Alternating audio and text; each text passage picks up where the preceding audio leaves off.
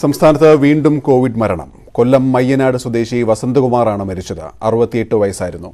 Pneumonia ബാധിച്ച വസന്തകുമാറിന്റെ മരണം ഹൃദയാഘാതം കാരണമാണെന്ന് മെഡിക്കൽ ബുള്ളറ്റിനിൽ പറയുന്നു. ഡൽഹിയിൽ നിന്നെത്തി ചികിത്സയിലായിരുന്ന മയ്യനാട് സ്വദേശി വസന്തകുമാറാണ് മരിച്ചത്. ഡൽഹിയിൽ നിന്ന് കഴിഞ്ഞ 10-നാണ് നാട്ടിലെത്തിയത്. തുടർന്ന് വീട്ടിൽ നിരീക്ഷണത്തിലായിരുന്നു.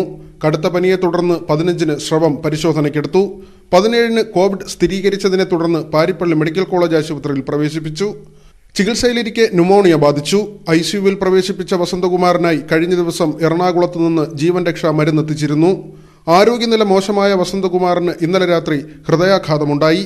ഇന്ന് രാവിലെ 9:55-നായിരുന്നു മരണം. ആ വീട്ടിൽ ഒറ്റയ്ക്കായിരുന്നു. ക്വാറന്റൈൻ. ആ വീട്ടിൽ മറ്റാരും ഉണ്ടായിരുന്നില്ല, ഒറ്റയ്ക്കായിരുന്നു.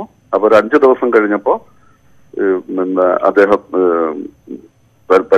സ്രവമെടുത്തു, കൊണ്ടുപോയി സ്രവമെടുത്ത് തിരിച്ചുണ്ടാക്കി. 2 ദിവസം കഴിഞ്ഞപ്പോ രോഗം റിസൾട്ട് വന്നപ്പോൾ അത് സ്ഥിരീകരിക്കപ്പെട്ടു. അപ്പൊ മെഡിക്കൽ കോളേജിലേക്ക് മാറ്റി. 68 വയസ്സുണ്ടായിരുന്നു. ഇന്നിപ്പം മരണം.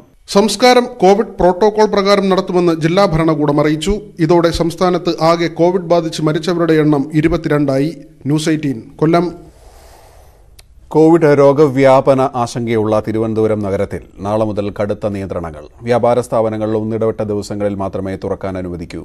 നിയമങ്ങൾ പാലിച്ചില്ലെങ്കിൽ കടകളുടെ ലൈസൻസ് റദ്ദാക്കുമെന്ന് മേയർ കെ ശ്രീകുമാർ പറഞ്ഞു. തിരുവനന്തപുരത്ത് ഉറവിടമറിയാത്ത സമ്പർക്ക രോഗികളുടെ എണ്ണം കൂടിയതോടെയാണ് കടുത്ത നിയന്ത്രണത്തിലേക്ക് പോകുന്നത്. കണ്ടെയ്ൻമെന്റ് സോണുകൾ പൂർണ്ണമായും അടച്ചിട്ടതിനു പുറമെ നഗരങ്ങളിലെ വ്യാപാര കേന്ദ്രങ്ങളിലും ചന്തകളിലും നാളെ മുതൽ 10 ദിവസം കർശന നിയന്ത്രണം കൊണ്ടുവരും. തിങ്കൾ, ചൊവ്വ, വെള്ളി, ശനി ദിവസങ്ങളിൽ പച്ചക്കറി കടകൾ തുറക്കാം. തിങ്കൾ, ബുധൻ, വെള്ളി, ശനി ദിവസങ്ങളിൽ മാളുകളിലെ സൂപ്പർ മാർക്കറ്റുകളും തുറന്ന് പ്രവർത്തിക്കാം. മത്സ്യ മാംസ കച്ചവടം 50% കുറയ്ക്കും. ആൾക്കൂട്ടം കൂടുതലായി ഉണ്ടാകുന്ന സ്ഥലങ്ങളിൽ അത് ഒഴിവാക്കാൻ കഴിയുന്ന തരത്തിലുള്ള നടപടികളാണ് സ്വീകരിക്കുന്നത്.